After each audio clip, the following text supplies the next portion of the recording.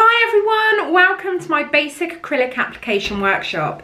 In this workshop I'm going to be teaching you basic acrylic application as well as bead control and also how to refine that shape. I really hope you enjoy it, so let's get started.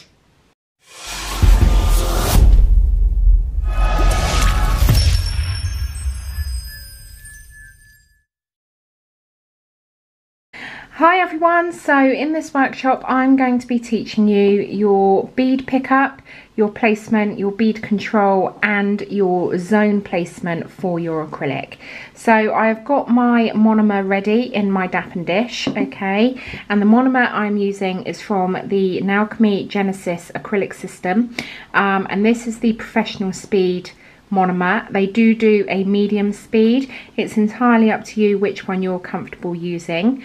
And I'm also using part of the Genesis range, and I'm using the core powder.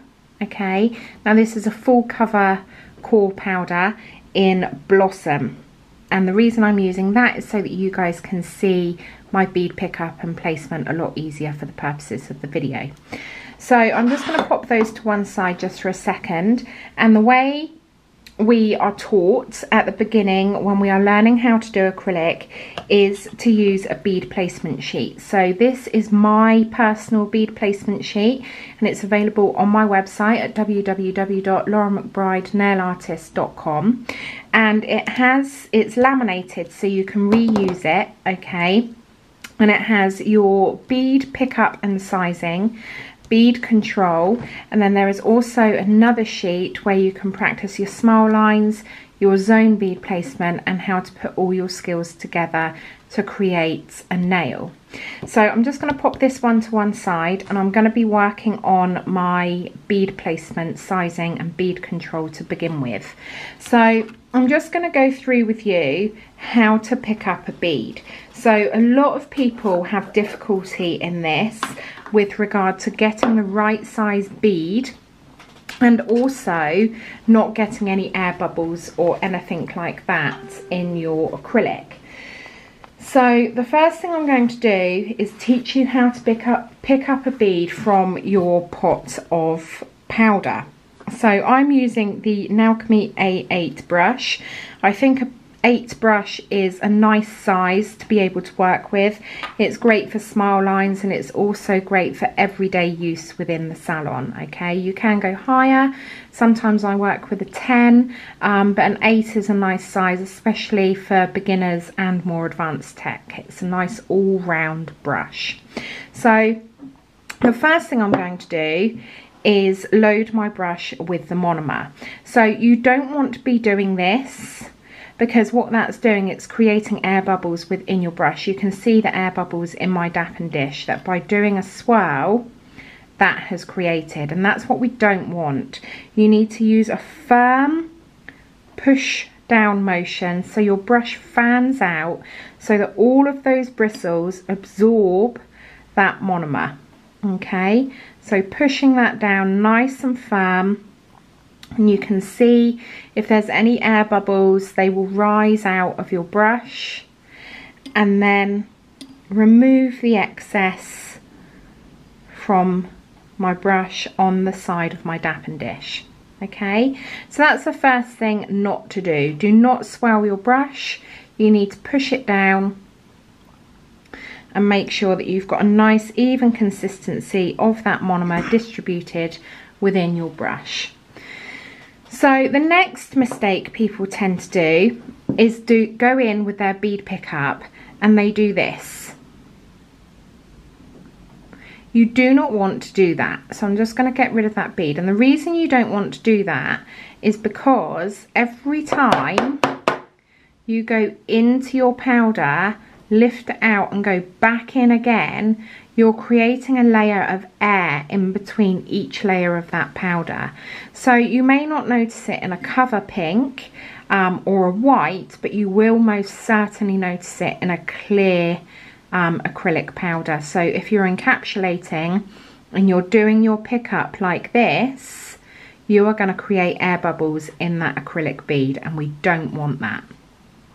A lot of people also go in using a line. So they start here and they come along and they pick up their bead that way. Now that's absolutely fine, but personally I don't do that. You can do that, it's not a problem at all. If that's the way you've been trained to do it, then by all means keep doing that. But what I do is I just put my brush down, hold it, and then lift it out.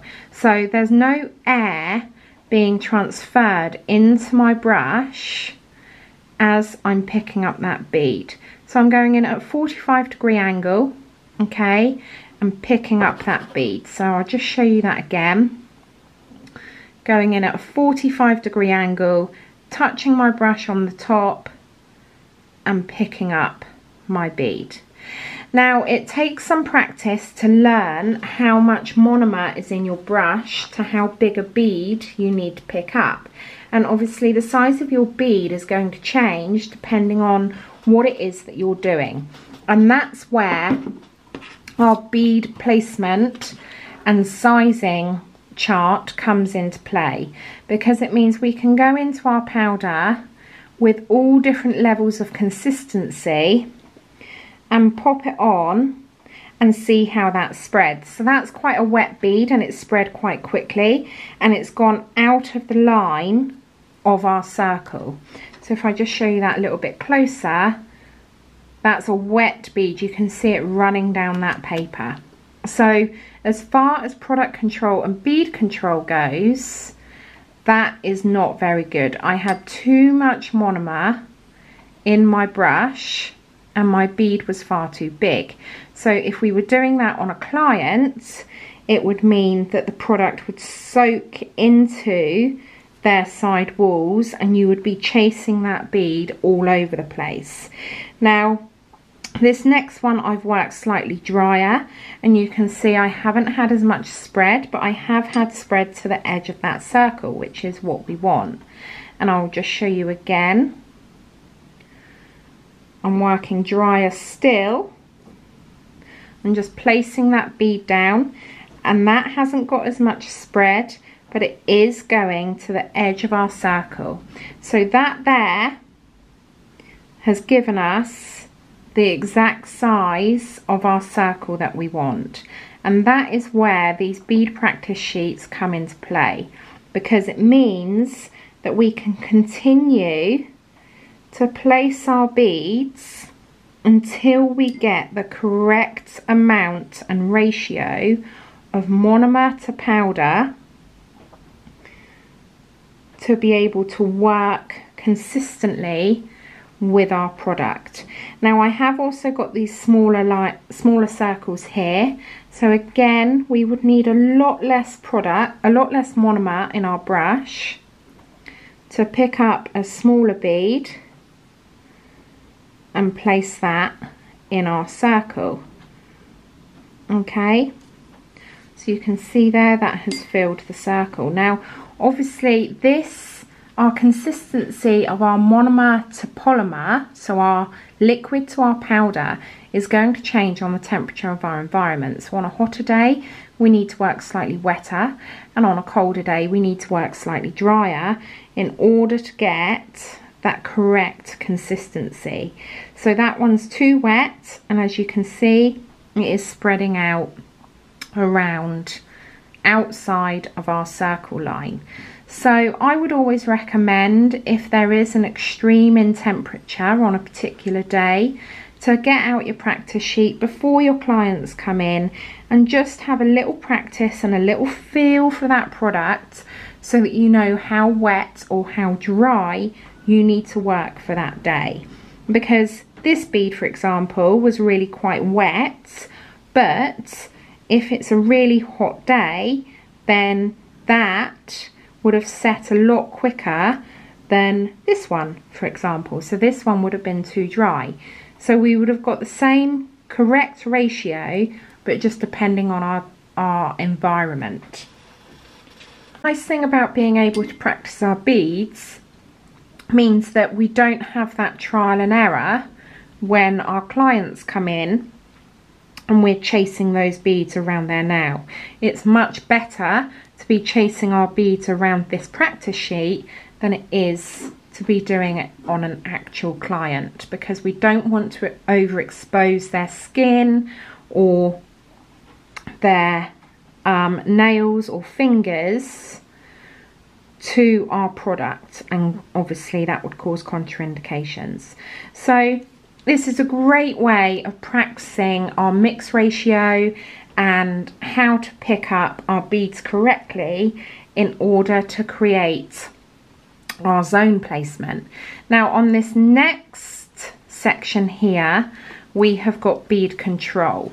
So we've got squares and rectangles and diamonds. Okay, so the idea of this section is to be able to pick up a bead, okay, place it down on our bead practice sheet, let it settle just for a few seconds like we would on someone's nail, and then we can go in and practice our bead control to be able to fill that shape with our products. Okay, so this is really good. It's the next stage from picking up our bead.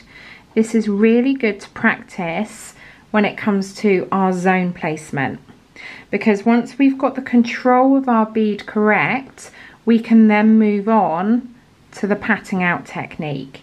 So with this, we are picking up a bead, okay, we are popping it on our bead placement sheet,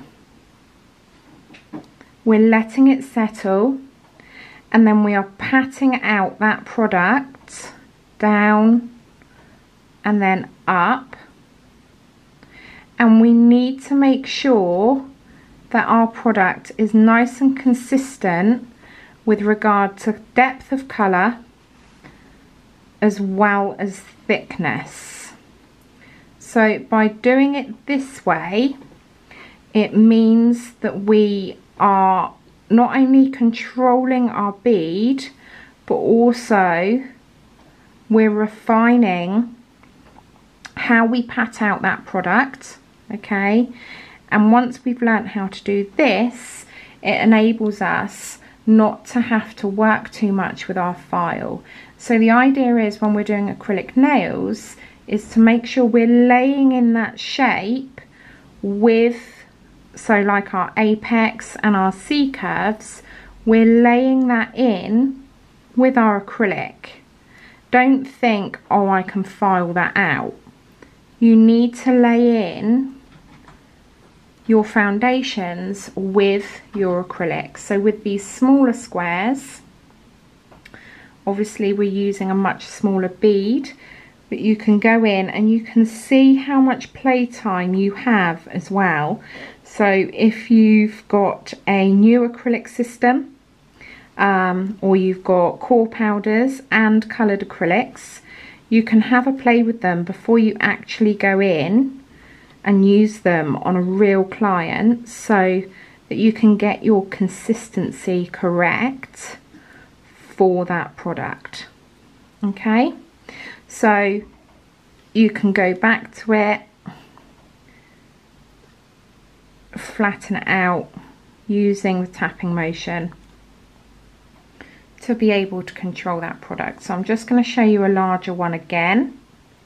So again, picking up our bead, placing it in the center, okay, letting it settle, let it do its thing just for a little while, and then you can also work, because this bead was slightly drier, once I've patted it out, it means we've got a thicker consistency within that triangle. Okay, so you can see this one's a lot thicker. So this is great to be able to practice reverse French, because obviously when we do a reverse French, you need to be able to create that wall to then be able to go in and create that smile line. Okay, so the bead practice sheet, once they're set, you can actually just pick that off because that acrylic is now set. You can pick that off and reuse this as many times as you want. Okay, so I'm just going to pop that to one side. Also with the bead practice sheets, you have got your smile lines.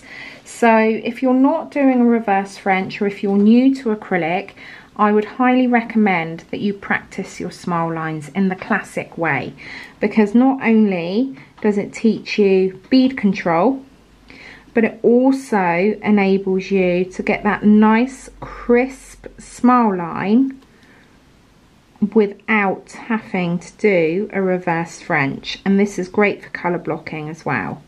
Okay, so you can see I popped my bead on there, I let it settle, and then I pushed it down from one side to the other. And with smile lines, you'll always find one side easier than the other. Okay, it depends on whether you're a lefty or a righty. Naturally, I'm always go to the left because I'm right-handed. If you're left-handed, you will naturally go to the right. Okay, so I'll just show you that again. I'm picking up my bead, I'm popping it down into the center of that smile line. Okay, so then I am pushing that product up to a point this side, up to a point that side, and then coming in, reversing my brush and crisping up that smile line. And what you want to do is to create like a wall, because obviously this would be done in white and then you would be putting your pink in after. I'm creating a wall here so that when I come to put my pink on, that line doesn't get lost. Okay, so again, patting it out, making sure that it's nice and even in consistency and thickness all the way round, using my brush and popping that product exactly where I want it. Now this sheet also contains the zone bead placement. So this has got 2 zones, and then there's 3 zones, and then there's 1 zone. So it completely depends on the style of nail that you are doing. But what we would normally do is go into the first zone. So this would be our cuticle line. Okay, controlling our product, and then you want to taper that down into the next zone. So we would refine it around the cuticle and the side wall, making sure there's no product touching the skin. And then we would go in with our second bead, overlaying that slightly and bringing it out, and either making a reverse French, or we would already have our French line in here, and tapping that bead out into our previous zone. Now you can do nails, obviously dependent on the size, in 1 bead. So this is great for encapsulation. So again, working with your bead control, pushing it back into the cuticle and then pulling it down to what would be our free edge. And then again, tidying up our side walls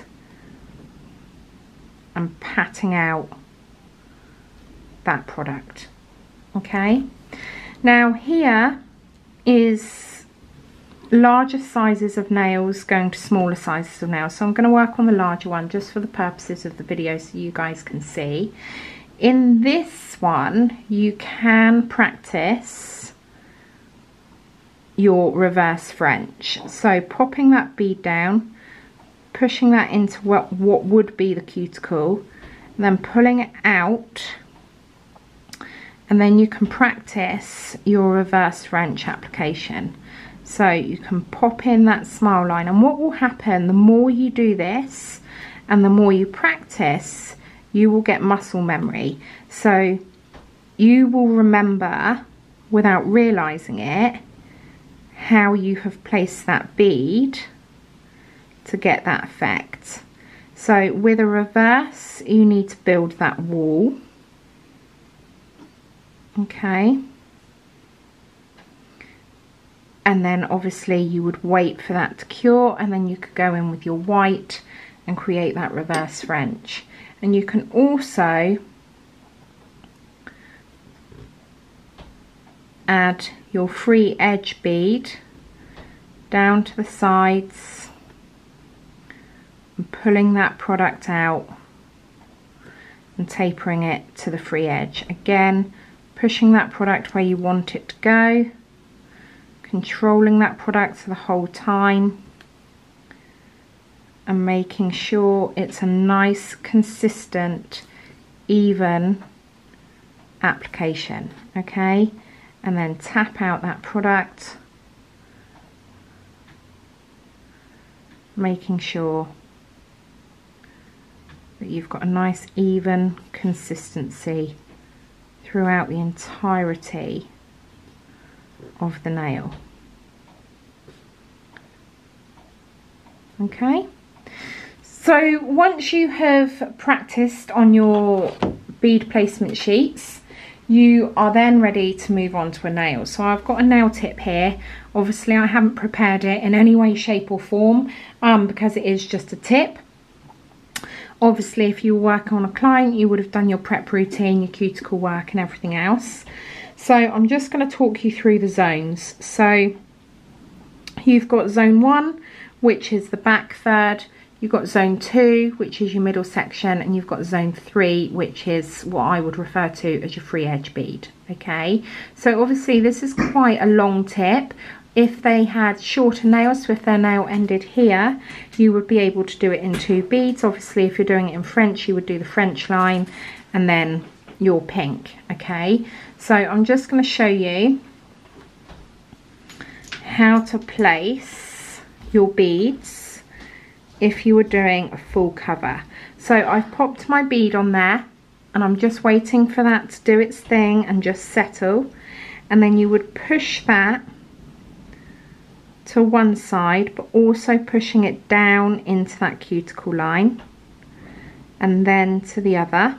Okay, using a firm tapping motion. You don't want to be doing this because that's not going to do anything.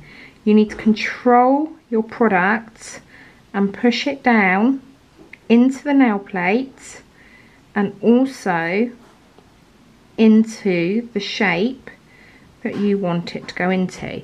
So if I turn that to the side, I've got a bit of a wall here and I don't want that. I want to taper that out. So now I'm using a tapping pulling motion.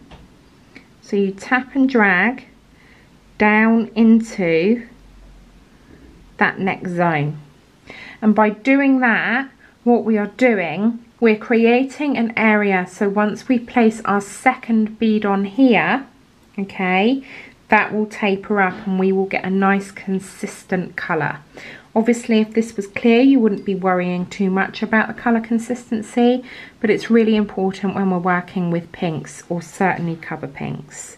So I'm now going to go into my second zone, again placing that bead down, making sure that it's exactly where I want it, tapping it down into my side walls, controlling that product. Okay, and now I'm going to feather that product back into my first bead, so we create that colour consistency, and now I'm pulling it down, tapping as I go into my final bead placement area. Okay, and then for my final bead I'm going to do it on the free edge. So again, placing my bead down, waiting for it to settle, and then tapping out that product right to our free edge,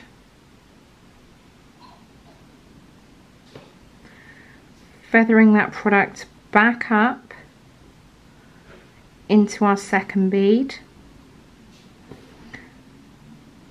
and then using our product to get that nice even consistency of colour.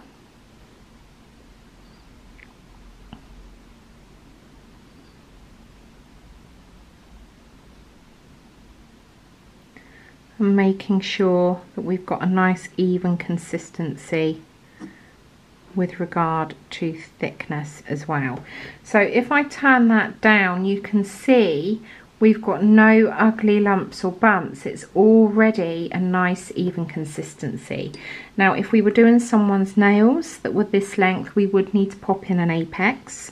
So for this length now, it would be in your back third, and we would pop that in like so, okay, and then taper that out and pat it down into our cuticle line.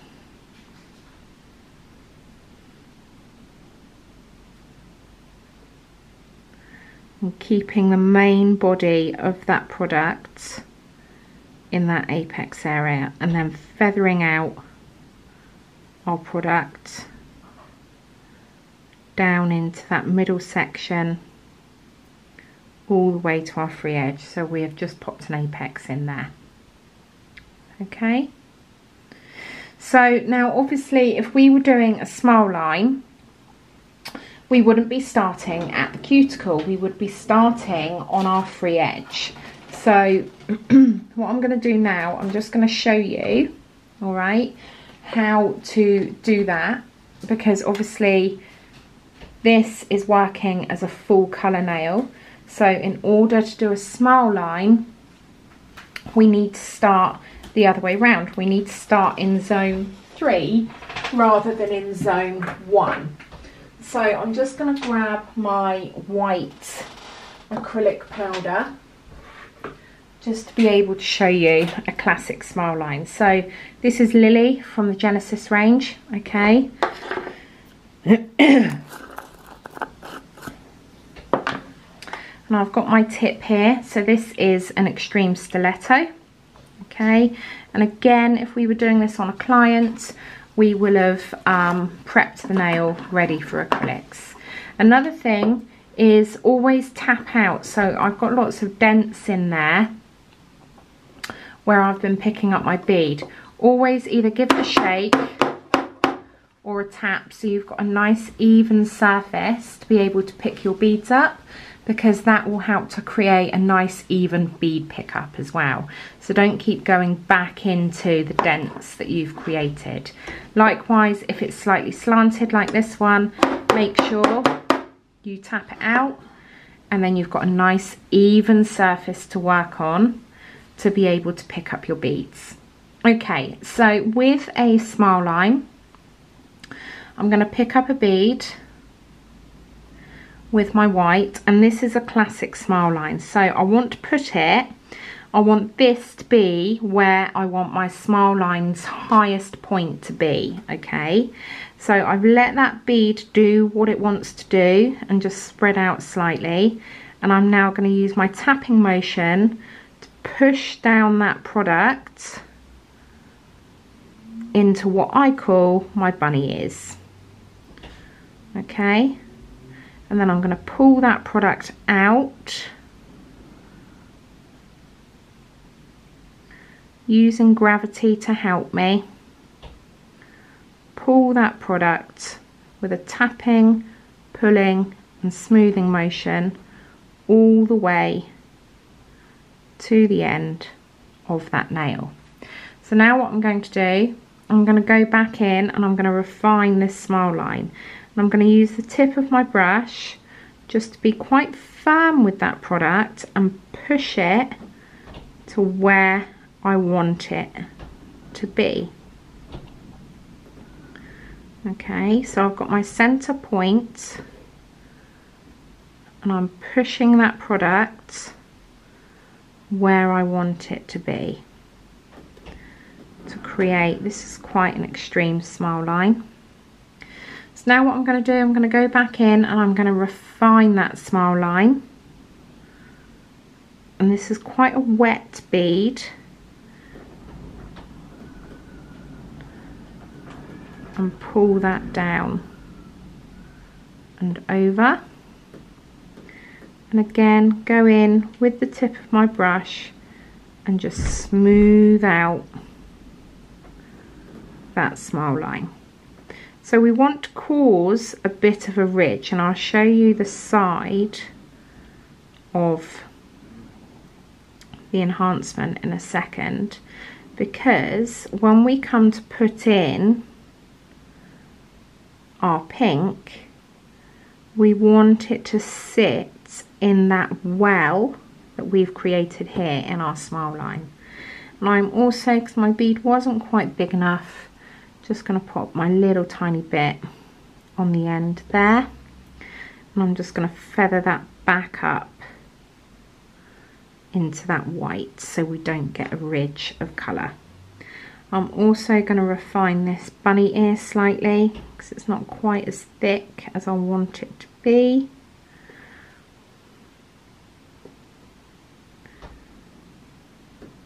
Now what I would do if I was doing a client, I would be doing all 5 of my smile lines on one hand, okay? Because what's going to happen is if we went in with our pink now on this, it would get really mucky because it's not fully set, okay? So if I was to go in with my pink now on this, it would make our white really mucky and we would lose that crispness. So I've just crisped up that other bunny ear, and that has created our smile line. So if I turn this, you can see it's a nice even consistency on our thickness of our nail. Okay, so you can see there it's nice and even and consistent. I've got a tiny little bit there I need to get rid of. It's nice, even and consistent all the way across that nail. But if we look down this way, you can see I've created like a wall, and that's where we want our pink to sit. Now if we were doing a reverse French, this would be the other way round, so we would be doing our pink and creating that wall with our pink, okay? But this is the traditional way to learn how to do your smile lines. So again, I'm going to go in with my cover pink, just so you guys can see, and I'm going to go into my second zone, alright, which is my middle zone. So don't be tempted to start at the cuticle line, because you're not going to get that consistency with the product. So we're working backwards to if we were doing a full cover. So I'm just tapering that up over my smile line, okay? Because when we come to file, that smile line will pop back out. So I'm just going to go in now with my second bead of pink, and because this is quite a long nail, I'm not going to attempt to do my cuticle line and this second area of pink with one bead. We're going to do it with 2, just like if it was a short nail, we would be doing it in the whole nail in 2 beads probably. So I'm just tapping out that product, tapering it down into that first bead of pink, okay, and now I'm going to go in and do my cuticle line. So again, picking up my bead, popping it on my cuticle line, letting it settle,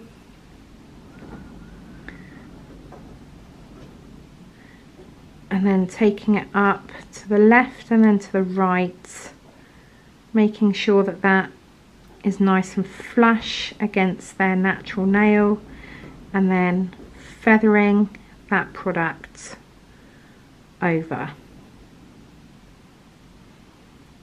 So I'm just going to push this product with the belly of my brush, being nice and firm. You don't want to be doing this. You want to be nice and firm and push that product exactly where you want it to go. And then feathering it down and out to where we want it to be. Now, because this is an extreme length now, I am going to pop in that apex, which is going to go in my back third.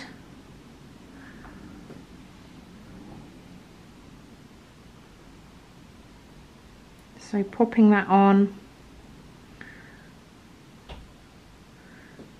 feathering it out. You want to feather it out first because you don't want this to start setting and you have that line there. Feathering it out to my cuticle line and then pushing again. Okay, so I've popped my apex in there, alright, so you can see from that side view we've now got our apex. And I'm going to file this in so that you guys can see. So I'm just going to pop that there, and I would always recommend to put your brush away, okay, before you start filing, and to make sure that you put your lids back on top of your powders, because you do not want these contaminated. If we were to start filing and our lids were off of our powders and our monomer, you would contaminate them and they would start to yellow and you would have germs, and it's just going to open up a whole world of issues that you really don't want to be happening with your acrylic products, okay? So I'm just waiting for that to set, and as soon as that's set I'll be back with you to file this nail in. Okay, so this acrylic has now cured, alright, and the way to make sure that we know when it's ready to file is by tapping it. So you need to tap either with the end of your brush or your file to make sure that there's a nice clear tap, okay? So tap at the end, right the way back to the cuticle line, down the sides, and back down through the middle, and that's a nice clear tap, so that is ready to go. So hopefully you guys will have watched my filing routine workshop, which is in the announcement section on the main group page or on YouTube, so I don't need to explain my filing routine. But no matter what shape nail we are doing, the filing routine remains the same. Okay, so I'm going to go down my side walls,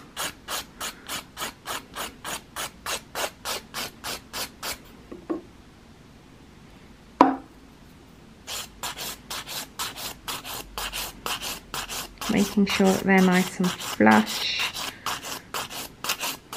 And a French always looks really messy until we file, especially with acrylic, because you haven't got that crisp line in your smile line, but it is there. So it's one of those processes that you have to just trust the process. Okay, just going to take that off my stand because it makes it a lot easier to be able to file.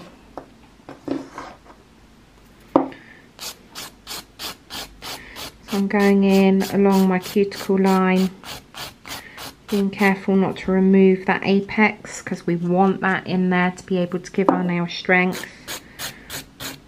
Going along my free edge.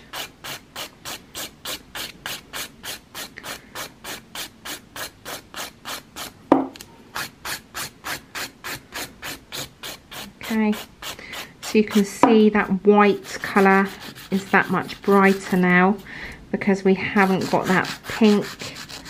We've just filed that out, and I'm just going to take off that sharp edge, make it slightly more rounded. Okay, so now what I'm going to do, I'm going to start over my apex and work my way down the nail.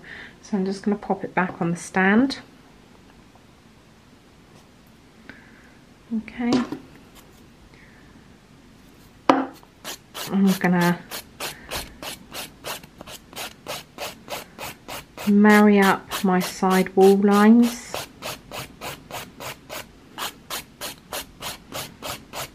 over my apex, working my way all the way down the nail to meet that free edge, and then obviously going over that smile line, making sure we remove that pink to take it down to that wall that we created with our white. And that's why the thickness of our white needed to be even and consistent, so that when we come to filing, we've got that product there and it's nice and even and consistent in colour. If we had a divot or a dent in this smile line or our acrylic powder, you would see that in the white. It would show up as a darker area. So that's why bead control is really important when it comes to doing your French with your pink and whites, because it is creating that consistency in colour. Okay, so I'm just going over that, making sure that it's nice and even. I'm just going back into my apex and just blending that out, making sure we're looking down the barrel of the nail and it's nice and even, which it is. Just going to do that underside.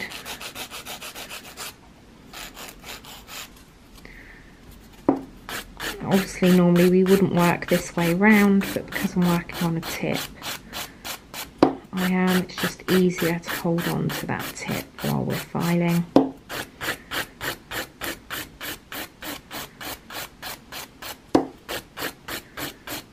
And notice when I'm filing as well, I'm going one way. I'm not concentrating my filing in one area. I'm not doing this motion because we don't want to generate any heat. So I'm just making sure from my side it's nice and even. From my other side it's nice and even. We've got a nice straight line coming out from that apex. I'm just gonna scooch over this back section again. Obviously this would be the area that's going down into our client's natural nail, so we don't want a ridge. I'm just tidying up that. So looking down the barrel of the nail, okay, making sure, if I just put my hand behind, you'll be able to see, just making sure it's nice and even on both sides, it's nicely tapered in, okay.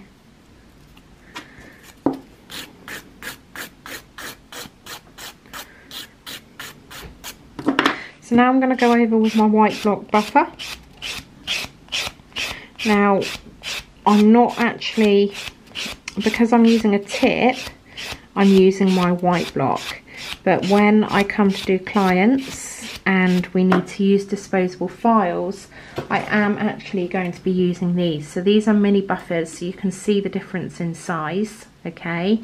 And these come in a pack of 24, and it means that you can just get one of these out. These are from Alchemy, they're 100 grit. You can get one of these out, use it on your client, and then throw it away, okay? So it means that with regard to sanitation and the need for disposable files now on clients, or single-use files, they're great to use. But because I'm working on a tip, I'm using my white block. So So I'm just going over the entirety of that nail. And then I'm going to go in with my 200 grit buffer, and this removes any sort of scratch that's been left behind from our files. Okay, I'm going to pop it back on the stand, and I'm going to pop a little bit of matte top coat on there just so you can see that finished smile line. So I'm just going to dust it off. Dust off my hand. Okay, and I'm going to use the No Wipe top coat. I'm going to pop that on. Nice even coat all the way to the length of that tip. Making sure we cap those ends. And you can see we've created a really nice crisp smile line, okay, with our pink and white. So this is to be able to create a nail that's got a nice colour consistency throughout the white and the pink, and a nice even consistency of thickness throughout the entire nail. It's so important that you practice your pickup of your bead and your placement of your bead and your control of your bead, because without that, without those basic skills, you're not going to be able to create even and consistent nails with your acrylic. Okay, so thank you so much for joining me, and I'll see you in the next video. So that completes my basic acrylic application workshop. I really hope you guys have enjoyed this video, and if you did, please make sure you click the like button, and if you'd like to see any future videos, make sure you click the subscribe button and the notification bell. Thank you all so much for joining me, and I'll see you in the next video.